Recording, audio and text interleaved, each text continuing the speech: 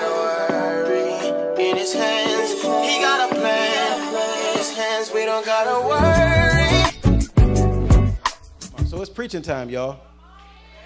I say it's preaching time. This is what's going to get you through the week. This is what's going to get you fed. And I am always gracious. I am always happy. I'm always excited to brag on her. This young lady who just turned 25. See, she grinned me, and she already grinned me. I didn't even get a chance. Just turned 36. Gorgeous as ever. Anointed as ever. Did y'all hear that prayer she prayed like 2 Sundays ago? Sent us all in. Listen, it is a blessing for me to be able to bring up this young lady. She is the communication director of Wayne County, doing it big. So you smart, anointed, and fine? That's a triple threat right there. But listen, stand to your feet as we gave it up for our God that woke us up this morning, as we gave it up for our pastor and our first lady. Listen, let's not show her of any love. Let's give it up for Minister Tiffani Chanel Jackson. Amen. Thank you, Minister Jackson, for that amazing, gracious introduction. And thank you, Wings of Love, for continuing to open your arms and embrace me and wrap me in your love. Thank you to my pastor, Dr. Albany Jackson Sr., for yet another opportunity to stand before his people and to profess what says the Lord. I thank God for an opportunity to be his vessel, to be his servant. I thank God that he continues to use my voice and to use me to speak to his people. And it's my prayer that lives will be transformed and hearts will be changed, that spirits will be renewed and will be refreshed. My auntie said, how great is our God.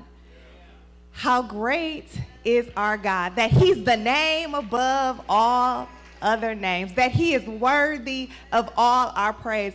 And last Sunday, Minister Jackson and I were watching a service, and he was joking with me, and he said, the preacher said, I was glad when they said unto me, let us go into the house of the Lord.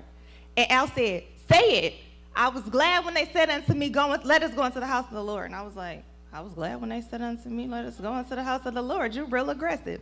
But then I thought about it.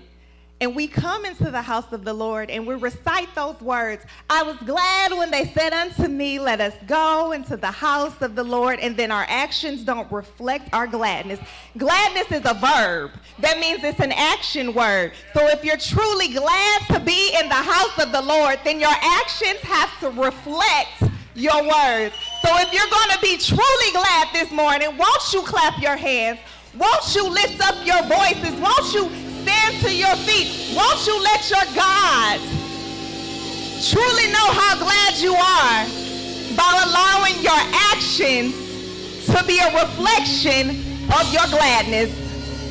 Because my heart is overflowing with gladness this morning, I won't be able to sit down on my praise.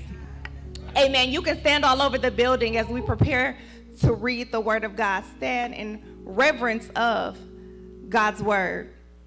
I'll be reading from the 42nd Psalm. Pastor Jackson says there are no books in Psalms. So the 42nd Psalm, verses 1 and 2. I'll be reading from the NIV.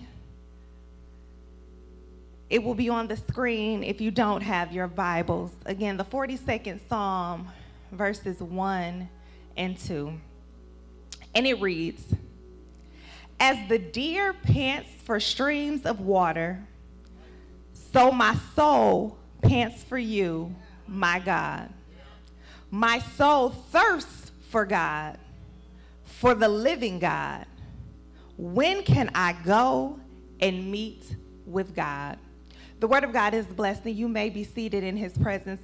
Father, I thank you. I thank you for another opportunity to stand here before your people, to profess your word, to preach what you have given to me to share with your people. And Father, I ask that you do what you've done so many times before, that you hide me behind you, that you would crucify every ounce of flesh, and that you would sanctify your spirit within me. Let it stand up tall in me. Use me as your vessel now. I pray for every soul under the sound of my voice, that this word will fall on good ground. Father, I pray that their ears will be open, sensitive, and attentive, so that when you speak, they're able to listen. It's in the mighty name of Jesus that I pray these and all other blessings. And all of God's people said, amen. Amen. If I had to assign a topic to our text, it would be a refreshing for your soul. Tell somebody, do you need a refreshing for your soul? So everybody knows Malachi as a basketball player, right? You see his clips on Facebook and Instagram, and Pastor Jackson calls him his hoop star.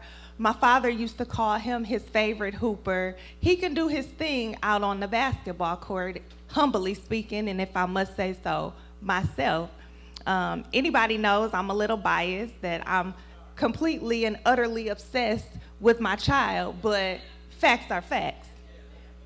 But what people don't know is that Malachi used to run cross country for his high school cross country team in the 9th grade. And if you know anything about cross country is an open air outdoor course. It's a sport that's based on endurance. And just like our journey as Christians, cross country is intended to be more of a marathon than it is to be a sprint. You cannot keep the same pace throughout the entire race, but instead you're expected to adapt to the changing terrain of the course. During your time running a cross-country meet, you might have to run on grass, you might have to run on gravel, you might have to run on flat ground, you might have to run through woodlands, all at the same time, all during the same race and on the same course. And while running the course, sometimes the tightness of the turns might change. Sometimes there might be more uphills. Sometimes there might be more downhills, which causes the runner to have to switch up their strategy. There are intentional obstacles that are placed along the course for the runner to have to overcome. Participants who run cross country have to run in sunshine. They have to run in rain. They have to run through sleet and through snow, through hail and through mud and through everything in between. The cross country course is made for continuous running. The sport of cross country is parallel in many ways to the Christian life. Because from the moment that we accept and confess Christ as the Son of God, as our Lord and as our Savior, we have then unofficially signed up for a life that is constantly in motion. The very foundation of the Christian life is built on action. As Christians, our lives are active even when we don't realize it. Our lives continue to be active even when we would much rather for them to just be still. And we spend so much of our time, so much of our natural lives on the move. We wake up, we get dressed, we get our kids up, we get our kids dressed, we cook breakfast, we make lunches, we do drop-offs, we do pickups, we go to work, we cook dinner, we partake in extracurricular activities, we work out, we come to church, we visit relatives, we visit friends. We are constantly having obligations and our activities are endless. Likewise, our spirits remain just as active as our natural lives. Every day we're running a spiritual race. Every day we're fighting a spiritual battle. Every day we're juggling burdens. These active lifestyles have been predestined and pre-assigned to us as Christians. These active lifestyles come with a command to fight the good fight. These active lifestyles come with a command to run the race with perseverance. In reality, just because we're able to persevere through doesn't mean that we're always leading the race. Just because we're commanded to persevere through doesn't mean that we're going to always win the battle. It doesn't mean that every day will be a good day. Some days are going to get the best of us.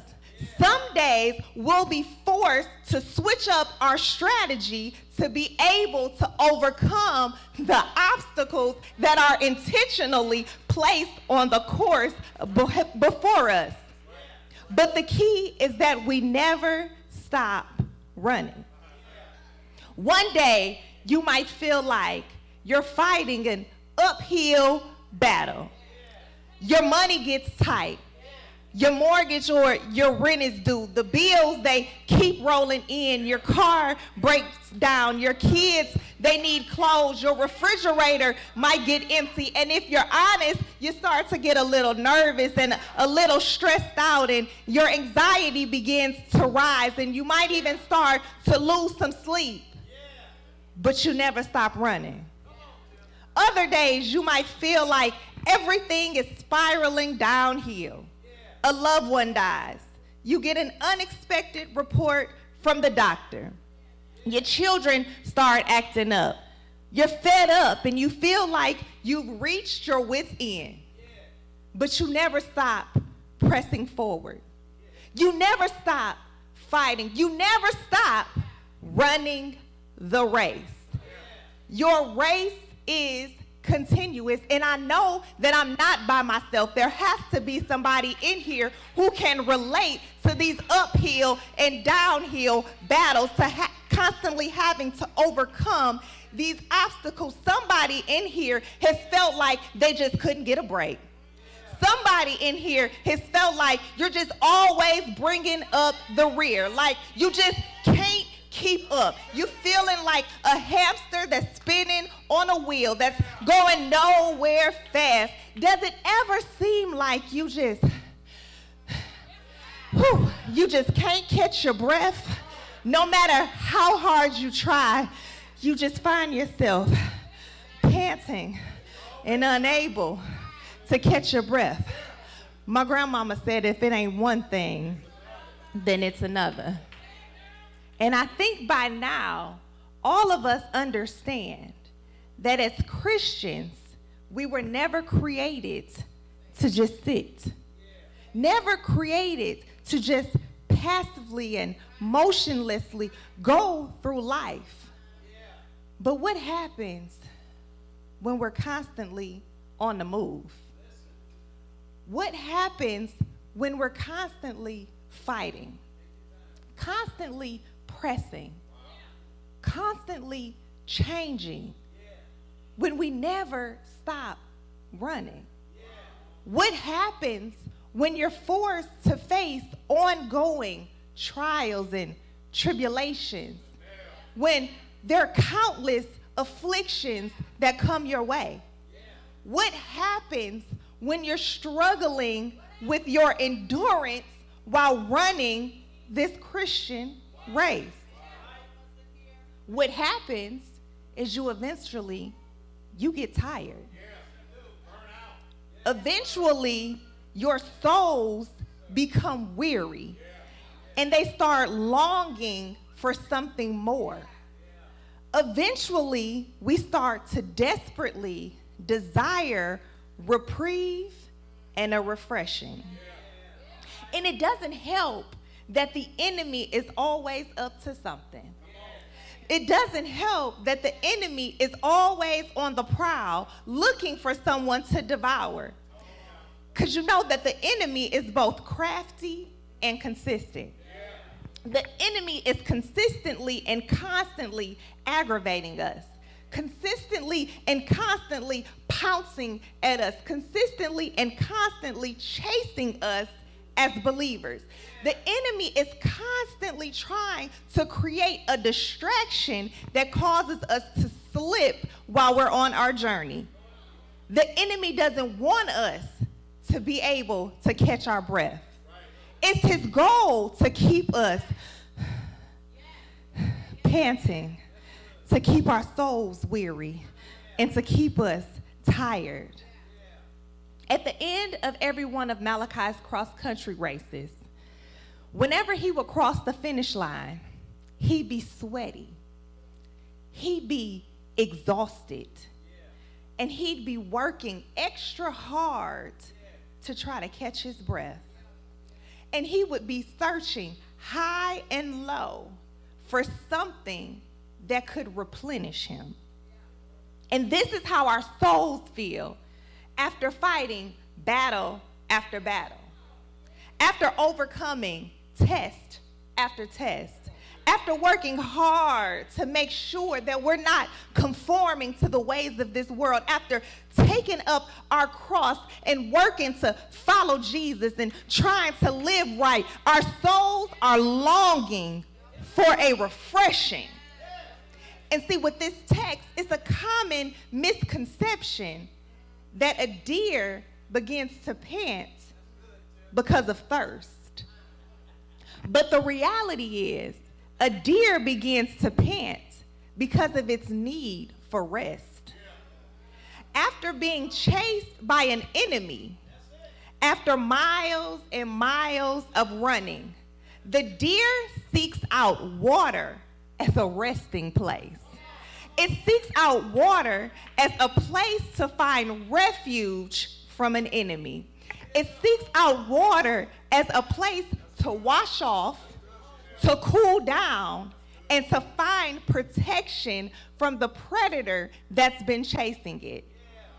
The deer pants for streams of water as a place to refuel and recharge.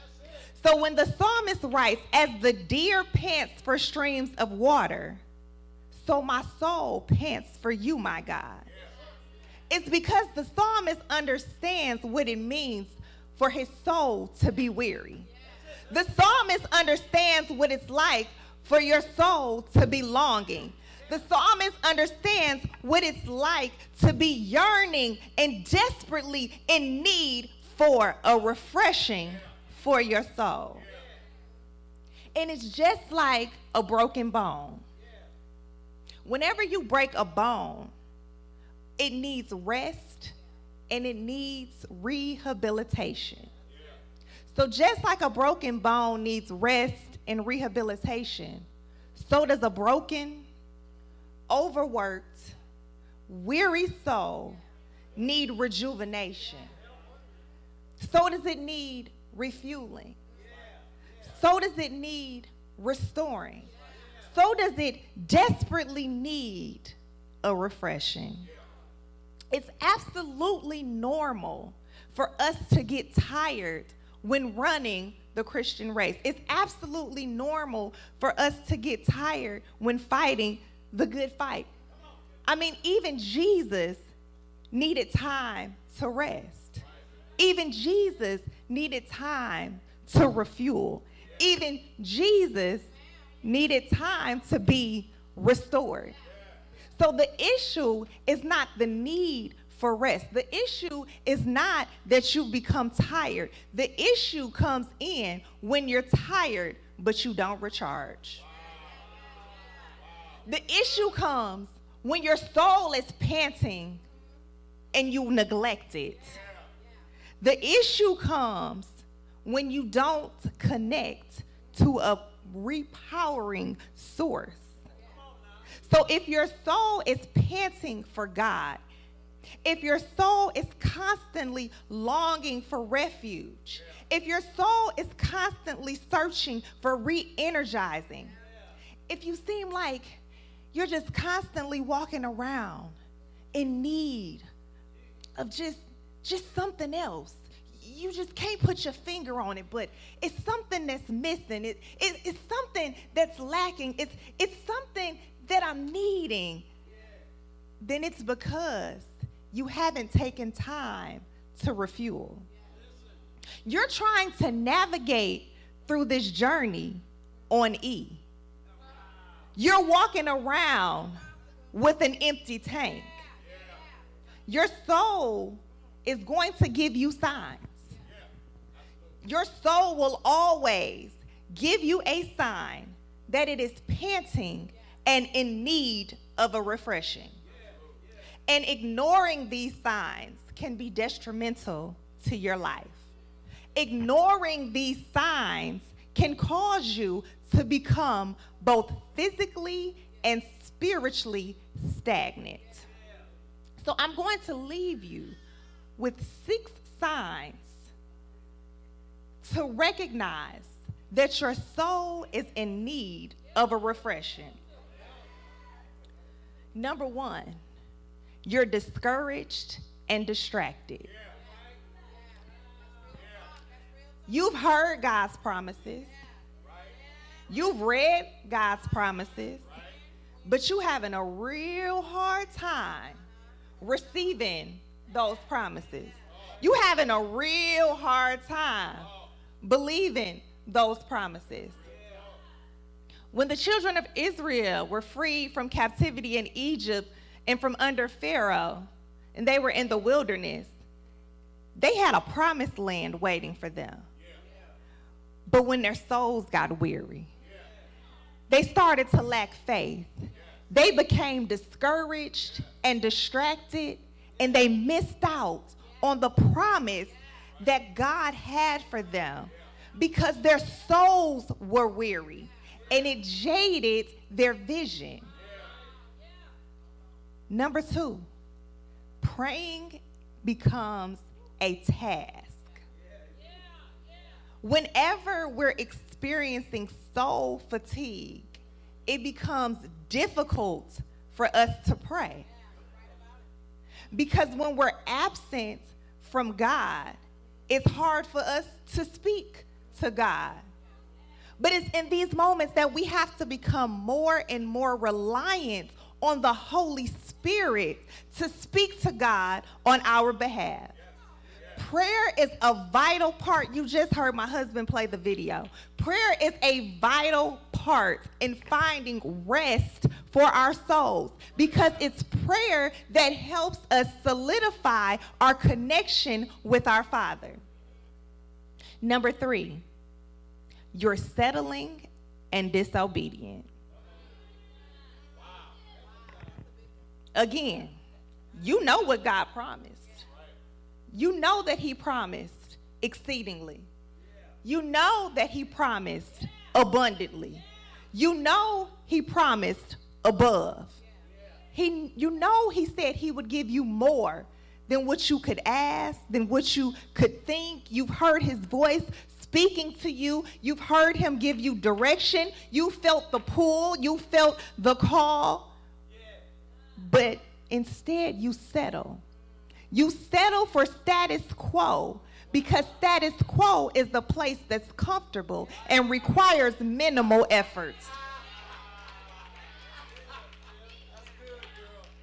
When your souls are tired, you become depleted of faith. And when you're tired, coupled with depleted of faith, then you easily settle for what's familiar. You easily settle for what is safe. When you're tired and lacking faith, it's easy for you to seek instant gratification. It's easy for you to just want to take the easy way out. It's easy for you to just choose other places and put other things before God. It's easy for you to just become disobedient to his word. It's easy for you to become counterparts with sin because your soul is tired, exhausted. So you settle and you become disobedient. Number 4, you're dissatisfied. Don't you know that contentment comes from God? So when we're separate from God, when our souls are panting and left unreplenished, we walk around dissatisfied, unable to find contentment. In Philippians chapter 4, the writer says, I'm not saying this because I am in need, for I have learned to be content, whatever the circumstances. I know what it is to be in need, and I know what it is to have plenty. I've learned the secret of being content in any and every situation, whether well-fed or hungry, whether living in plenty or in want. I can do all things through. I can do all things through him who gives me strength. But if you're not operating in him, there is no strength. If you're not operating in him, there is no contentment. It's the strength that we gain from the presence of God that breeds contentment and overshadows any difficulties that we may be experiencing in our lives. It's this contentment that brings us reassurance that all things work together for the good of them who love God and who are called according to his purpose.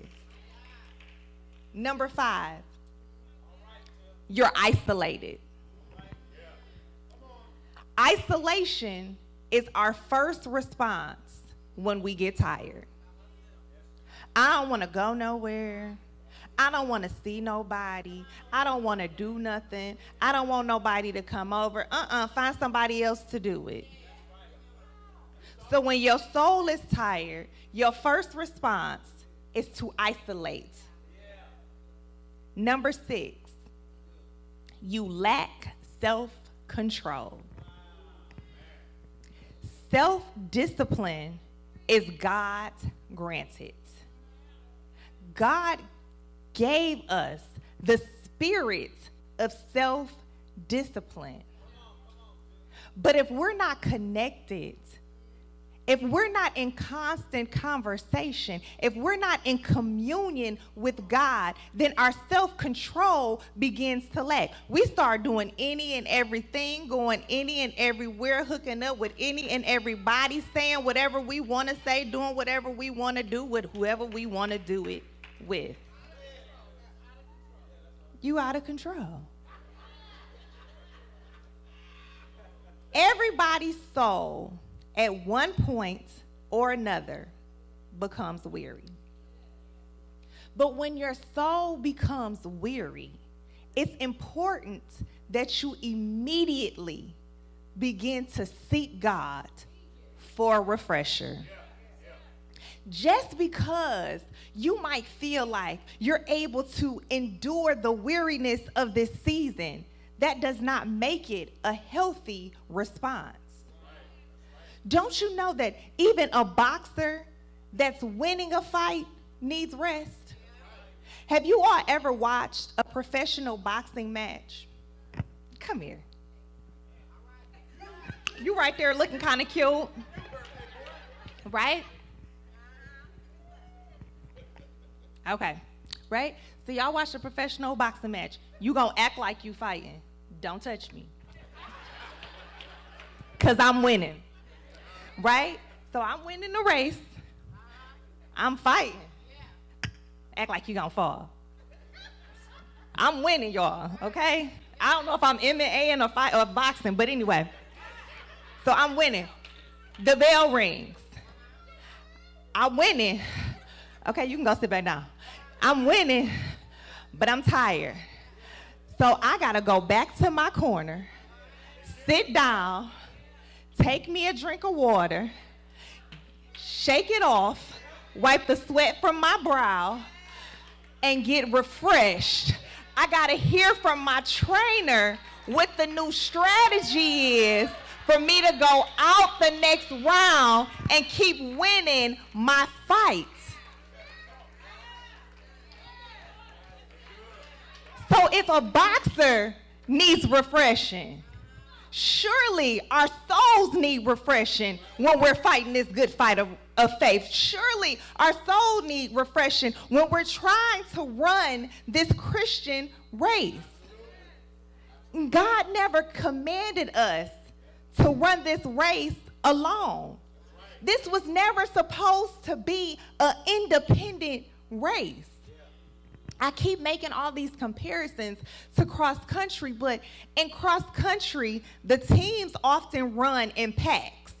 And the reason why the teams run in packs is because they're supposed to encourage one another. When one of your runners gets tired, your pack is supposed to be there to encourage you not to quit, to encourage you not to give up, to encourage you not to throw in the towel. So let me tell you, you better find somebody who can encourage you along this journey. You better find you somebody who can pray when you can't pray for yourself. You better find somebody who can witness to you when your soul's too tired. You better find somebody who can carry you into the presence of God in your weary season. You better find somebody who will be committed to helping you carry your burdens to the Father when they seem too heavy for you to bear by yourself.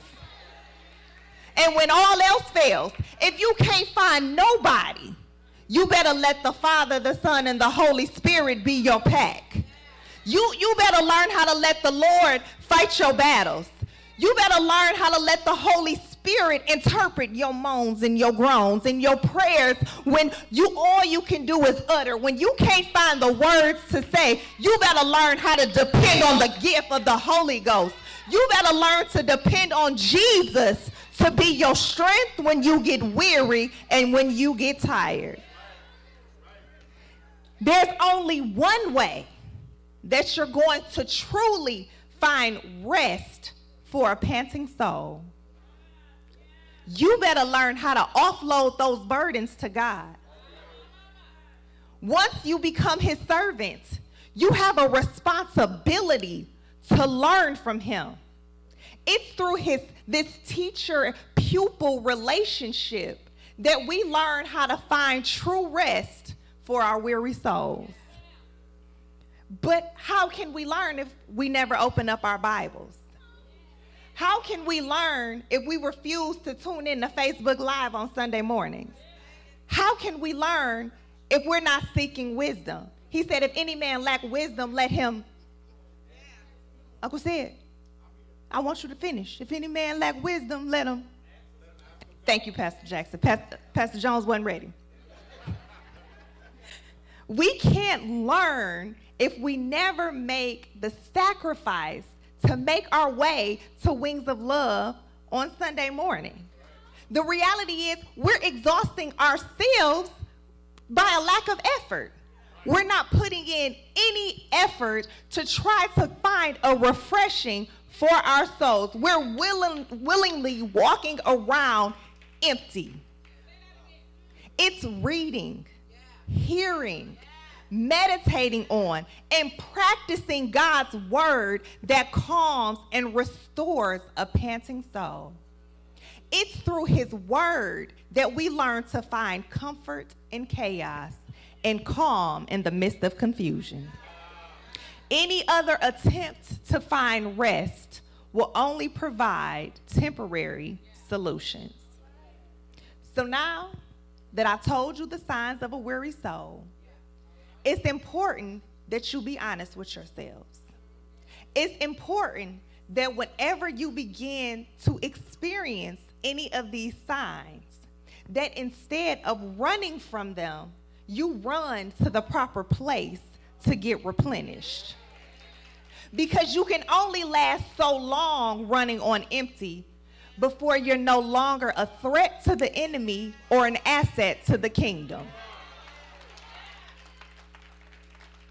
I can't leave here without pointing out one of the biggest differences between us as children of God and deers who pant for water. See, the deer instinctively runs and hides to keep themselves safe from the enemies. But we as children of God, we weren't created to run and hide. We were created to face our enemies head on. We were created to learn how to resist the devil and cause him to flee, not the other way around. Pastor Jackson just told us last week we don't got no armor on our backs because you shouldn't be turned around running from your enemy. This resistance is made possible because we've been equipped with armor that helps us to excel in our spiritual warfare. It ensures us that we don't lose our footing in the midst of the enemy's schemes. The ultimate reality is we don't have to run and hide from the enemy because Jesus already defeated him on Calvary. But if you're not tapped in with God, then you're going to be left with missing pieces and holes in your armor. If you aren't relying on the Holy Spirit, how easily it will be to forget the power that's been granted to us through Jesus when he stood on resurrection ground. If we don't seek a refreshing from the true and living God, our souls will quickly be depleted and we'll find ourselves just like those deers. We'll find ourselves hiding and concealing ourselves from the enemy, ill-prepared, running and panting for our lives. Won't you tell somebody, don't you know too much panting makes you thirsty? If you pant too long, you're going to end up thirsty. And did you know that by the time your body experiences thirst, it's already dehydrated? Thirst is a symptom of dehydration. So by the time we make it to verse 2 in our text, we've already have a bit of a situation on our hands. By the time we make it to verse 2, we've moved beyond just being tired and needing rest to being full on spiritually dehydrated. Dehydration leaves us confused, anxious, and cranky. Physical dehydration affects our brain's cognitive ability and affects our hearts, which are both spiritual areas that are also affected when our souls are tired. Spiritual tiredness and weariness also affects the brain and heart's ability to properly function. And because of the similarity in symptoms, it can be easy to confuse the cause of our need for rest. It's easy to confuse spiritual weariness with physical weariness and spiritual dehydration with physical dehydration. So we start to think, I'll be okay if I can just rest my eyes for a little while. Maybe all I need is just a good night's rest, just to take a little nap after work and then I'll be okay. But a telltale sign of what type of weariness you're experiencing is when physical rest just can't cure what's ailing you. Soul weariness can't be cured through earthly measures. Even a week-long island vacation won't be a sufficient remedy when your soul is tired and needs refreshing. And likewise, spiritual dehydration can't be remedied by drinking from worldly cups. Chances are, by the time your souls reach dehydration, you've already ignored the panting to the point of overexertion, and you've tried to calm it with the things of this world, and you never once took a sip from the well that never runs dry. The psalmist writes that my soul thirsts, not just for God, but for the living God. And this is an important part, because when your soul is thirsty, a stand-in just won't do. An idol won't quench that thirst. A Gatorade, nightcap, or even an IV at the hospital won't be sufficient enough to cure you. The only thing sufficient enough to extinguish the thirst of your soul is the Holy Spirit and the Word of God. The Holy Spirit is given to us as a gift, as an invaluable resource to guide us along our journey. The Word is here because it is what keeps us connected to the Father. And we should be partaking in the word daily as a preventative measure for spiritual dehydration. Because it's the word that we learn that if an enemy is on our trail, God is our refuge and strength, the very present help in trouble. It's in the word that we learn that if our souls are panting, we have the ability to come unto him if we're weary and burdened, and he'll give us rest. It's in the word that we're reminded that when we're tempted to just run and hide, that greater is he that is in me than he that is in the world. It's in the word where we find strength and power in weakness. It's in the word that we learn to wait on the Lord for renewed strength, for wings like eagles, for a time when we can run and not be weary, and a time where we can walk and not faint. It's in the word that we're reminded that only if we knew enough, if only we had enough sense just to ask him for a drink when we get thirsty, that he'll give us living water. That he'll give us the type of water that will cause us to never thirst again. So if your soul gets thirsty, it's because you haven't been tapped into the spring of water welling up on the inside of you. If your soul is thirsty, it's because you're not nurturing the rivers of living water that are already flowing on the inside of you. When we accepted Christ as our Lord and Savior, we received rivers of living water that flow in our innermost being so that we never have to live in a state of drought. We have been supplied with a never-ending, all-encompassing, self-sufficient source that's able to meet every single one of our needs simultaneously. So whatever our hearts desire, whatever we stand in the need of, we already have an internal, eternal source living on the inside of us. So if we're thirsting for joy, we've already got that. If we're thirsty for peace, we've already got that. If it's healing that we stand in the need of, we've already got that. If your heart is broken and needs to be mended, you've already got that. If it's freedom from sin that you're seeking, you've already got that.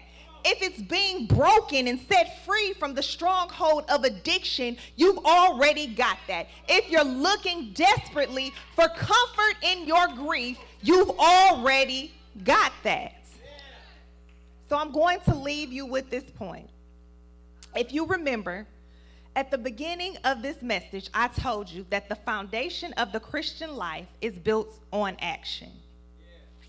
Well, how befitting is it that God would give us a spring of living water that we have planted down inside our souls? It's a gift that will well up and fill our spirits with satisfaction. So this is an everlasting internal activity that continues to occur until the day of Jesus' return. So while all the non-believers are seeking fulfillment and satisfaction from these external sources, we walk around daily filled with everything that we need. We carry with us each day all of our essentials, anything that our souls desire, our souls already possess. The spring is how we remain satisfied. The spring is how we stay tapped in to the spirit of self-discipline. The spring is what brings back to our remembrance the word of God, so that when we're tempted with being discouraged, when we're tempted with getting distracted, when we're tempted to be disobedient, we have this spring and the word of God hidden in our hearts, and we're reminded that his grace is sufficient for us. The best way for us to beat dehydration is to drink before we get thirsty. Drinking daily from God's cup keeps us refreshed and reminded of his sacrifice and of our salvation. So allow me to ask you this one question. Is your soul panting? Have you been fighting spiritual battles with earthly forces? Has your soul been so tired that nothing seems to get the job done? Have you gone on a vacation, taken time off work, scheduled a spa day, tried to sage your whole house, and won't nothing cure it? Well, I've got the solution. The only solution is to seek refuge, refueling, and replenishing in the Word of God, and allow the Word of God, the Spirit of God, and the well of living water to spring up on the inside of you and replenish your soul. So if you don't take anything else away from this message, I want you to remember this. Never stop running. You've been equipped with everything you need to run the race. You've been equipped with everything you need to fight the fight. And when you get tired, make sure you seek refuge. Seek refuge in the living God, in his living water, and in his word. And when you get thirsty, make sure you refuel with the Father. God bless you.